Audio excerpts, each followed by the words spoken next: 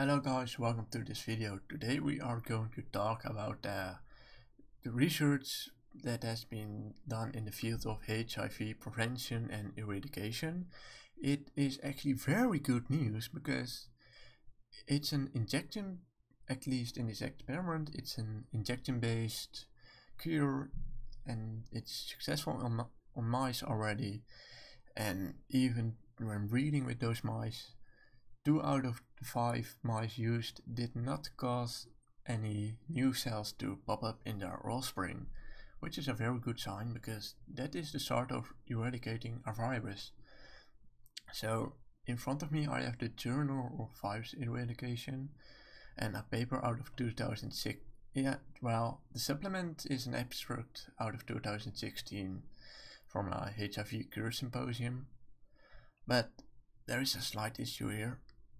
This is from 2016 and the original article I had, which brought me to this in the end, is from 26 April 2018 from a HIV drug made in Hong Kong, the University of Hong Kong to be exact, with Chinese researchers and developers, scientists from that university working together to look for treatment, and they came to this.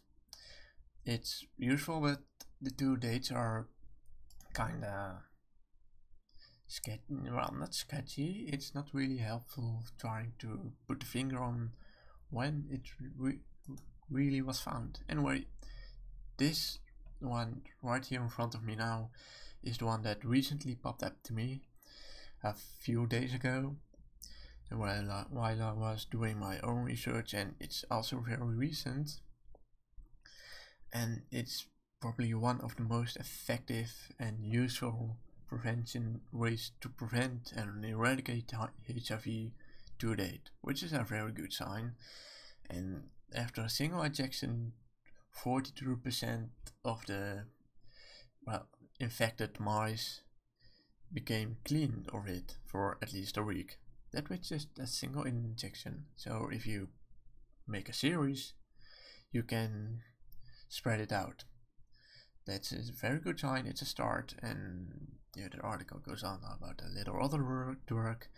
The research team also found HIV weak spots, which paved the way to this vaccine and possibly others. So 100% prevention of HIV is getting close, actually. Maybe 10-20 years, 10 to 20 years, which is in medical science really close, actually, and really viable. At least within our lifetime we might see the eradication of HIV. Wouldn't that be amazing, that something like HIV gets thrown out of the window and that we get rid of it and there's no more fear around it? Because hate it or not, it's a real problem in both first world countries, second world countries, third world countries. It's a problem everywhere, for everyone actually. It's always a danger lurking, because AIDS and HIV are not the lightest STDs around, and 9 out of 10 times you even don't know you have it. So even with that, 2 out of 5 from the mice that were treated did not cause new infections with offspring they brought about, so that's also a good thing. It's incredible. The dates don't really match up, but this paper abstract was really the only thing I could find about it so far. Maybe I might find something else. I'm actually looking into another way of preventing HIV and eradicating disease, or rather said, making humans immune to it through a more natural way. That is also very interesting, but for now we have this. So expect a follow-up video, sort of. And thank you for watching. Consider subscribing to this channel for more videos on scientific research, scientific subjects, and there's a lot more to come. This is only the first video, so we just started.